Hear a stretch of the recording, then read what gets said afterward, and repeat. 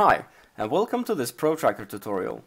My name is Alex, but I'm better known as Wasp of the Amiga demo group's Powerline in Pacific. In these episodes I will try to explain the different effect commands one by one to get you tracking as quickly as possible, or maybe just learn some new tricks from what you already know. First, I will assume you already know what hexadecimal numbers are, as they are quite essential here in Protracker. Feeling uncomfortable? Don't worry, there is no math here. Just be aware that numbers go from 0 through FF and not 0 through 255. So when I say 30, I'm actually referring to the decimal number of 48. Although Protracker 3.15 is usually my weapon of choice, I'll do this tutorial in Protracker 2.3D, since it's what I consider to be the demo scene standard. With a few buggy exceptions, the commands are all the same in later versions anyway. What you have in front of you is actually a clone made by 8-bit Bubsy. It's available for both Mac and for Windows, and I'll put a link in the description below. I'll put these episodes in the order I think you'll want to learn these 15 commands to be able to start tracking as quickly as possible. As you can see, the E command is last, and it's quite extensive, so I'll probably just cover it briefly in this tutorial. Alright, let's do this. First you need something to work with, like a sound or a module, and these can be loaded through the disk up dialog like this. This will look slightly different on Amiga, but these two buttons, load module and load sample, will still be there. I'll go ahead and load a sample from the ST01 sample disk called ePiano, and since this is the Windows and Mac version, I'll get the question if I want to load it as a raw file. You won't get this question on Amiga, but this time I'm going to answer yes, because it is a raw file, and exit the dialog like this. And to have a look at the sample you just loaded, you can click the sampler button like this. This is how ePiano looks, and to exit this window, just click exit or the escape button. You play the sample using your keyboard like a piano keyboard. You have 3 octaves to work with, where C in the first octave is the lowest note you can use, and B in the third octave is the highest note you can use.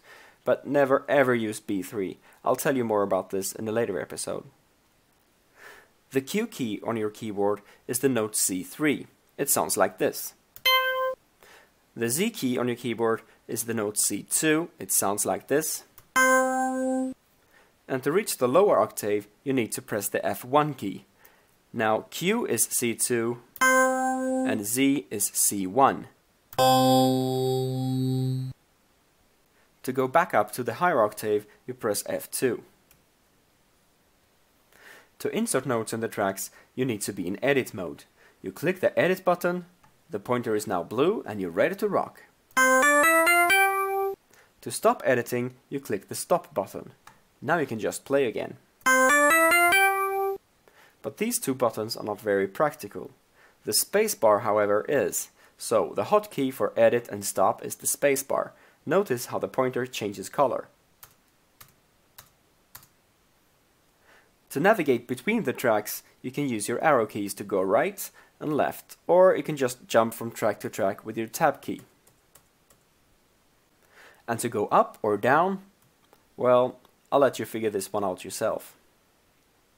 Alright, so let me go down to the bottom here, because every one of these 4 tracks is 64 rows long. It goes from 0 through 63. And now for some reason we're talking decimal numbers. And a chunk of 4 tracks is called a pattern. And up here you can see the current pattern. It's pattern number 0. And here is the position of the song where pattern 0 is played. And the length of the song is 1. We have only one pattern. Let me explain this by opening the position editor.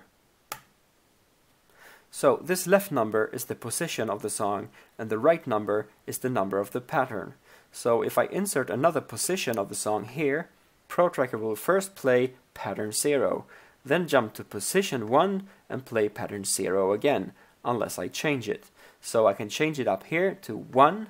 Now Protracker will play pattern 0 first, then jump to position 1 and play pattern 1, which should be an empty pattern. Let me show you. I'll exit and go back to the first position of the song and hit play. And now we wait. And hopefully the next pattern will be empty. So now you have 2 patterns to work with.